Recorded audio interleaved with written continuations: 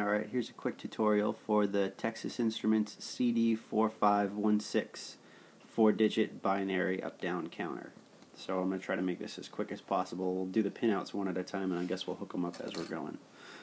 Pin 1 is preset enable. Since it's a 4-digit counter, it has this really cool function where you can sort of set the preset, but we don't want to deal with the preset, so we're going to just jump that to ground to keep that off. The second one is output number 4. The second pin is output number 4. We're going to leave that. Pin 3 is preset number 4, and since we're not using presets, again, we're going to jump that to ground. So here's 1, 2, 3. Jump that over to ground as well. Try to make this as easy as possible for you guys. So I've got so far pin 1 and 3 jump to ground. We're just dealing with the presets. So then we're looking next is pin 4, which is preset 1 actually, so that will also jump that to ground too. So this is pin 4, jumping that to ground because we're not using these presets. Maybe in another tutorial I'll show you how you can do that. So let's see. The next one is the carry in, and carry in allows you to do sort of like ripple outputs, and we don't want to do that because we want it to be fully synchronized if we're using multiple chips. So we'll also ground that, because we don't want to have any sort of ripple output. Is if you want to sort of cascade the numbers one at a time. The way that it's set up synchronizes all the lights will flip at the same time. So if you're familiar with how flip-flops work, you'll understand that. And then so this next one is output 1, and we're actually going to use output 1, and that's pin 6. So we're going to go 8, 7, 6, and we're going to jump that to ground. So that'll be our first output, pin number 6. All right. And then let's see here, pin number 7 is the carry out, and we'll just leave that completely unplugged because we're not using carry out. Pin number 8, as usual, is the ground, so we'll plug that in, VSS for ground. And that should take care of the first side. Pretty simple. Pin 16 on the top side, we'll go from the bottom here. So now pin 9 is reset, and we'll jump that to ground. See if I can get this in here. Oh, there we go. Jump to reset to ground. Flip that down. Next up is the up-down direction counter. If it sees a positive current, it'll go up. If it sees a negative counter, it'll count down from the top, from max. And I don't think this has a min-max output, so we're not really going to deal with that.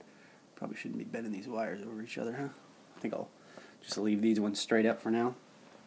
Let's see, next one. Pin 11 is output 2, so that's the other output that we're going to use. And we'll say, okay, we'll jump that to ground. Just like that. Okay. So let's see, what's next?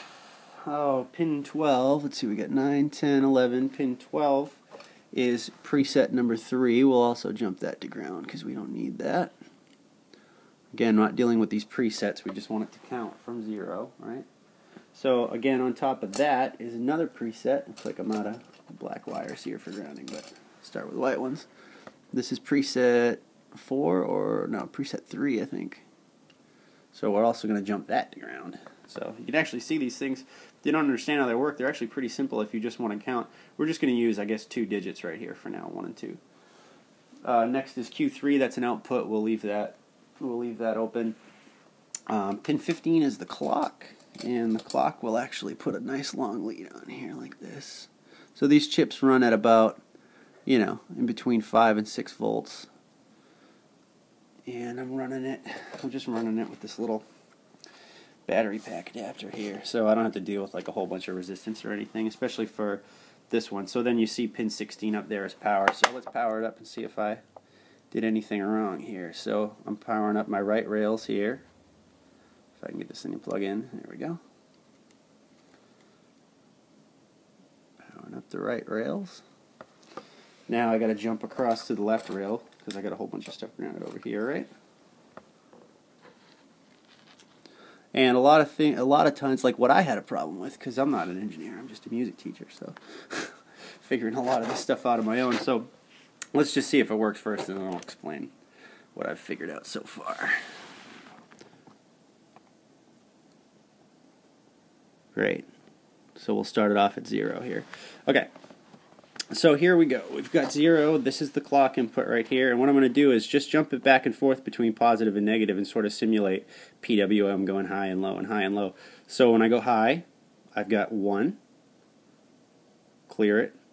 There's 2. Well, actually, that was 3. See if I can get this back. There's 1, 2, 3. Oh, no, let me reset it first here. Oh, you know what I forgot? Can you see what I forgot? I forgot to power the damn chip. So, I don't know how that was working. I'm not really quite sure, but let's start over again here. So I had to shut this off. Now I'll reset it.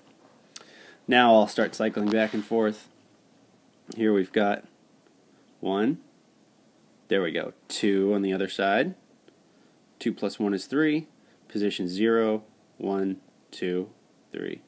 0, 1, 0, 1, 2, 3, just like that. So this is a 4 stage. This would be stage 1, stage 2, stage 3, stage 4, just like that. And I'm cycling back and forth again, simulating PWM. So if you plug it in and you're like, you know, going, well, why isn't it counting like this? It's because, remember, we're trying to simulate pulse width modulation like this. So it's actually a pretty easy circuit, and I guess I'll take it apart and sort of explain how I'm taking it apart. Actually, I'll show you how easy it is just to add a couple more LEDs first to Q3 and Q4. Whoops, so let's see, here's Q, I think this is Q3 right here.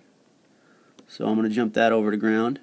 Now remember, I turned the circuit off because it does a self-test when it turns on. Okay, there we go. Plug that into pin 14. And then over on the other side, what pin was that? I think pin 2. Pin 2 is Q4, I think. So, oh boy, this is going to be crazy. See if I can jump this over here. Actually, could probably just jump this down to one of those other rails, but just kind of want to show everything the way it's supposed to be. Alright, so let's try it now and see if it works here. We've got 1, 2, 3, 4, 5, nice, 6, makes sense, 7, now 8, 9, 10, 11, 12, pretty decent, right? And then, so now, like say you wanted to start counting down, you just, see if I can get this here, switch the up-down counter to down, giving that a negative charge, right? Now jumping back and forth, you can see I'm jumping back down, right?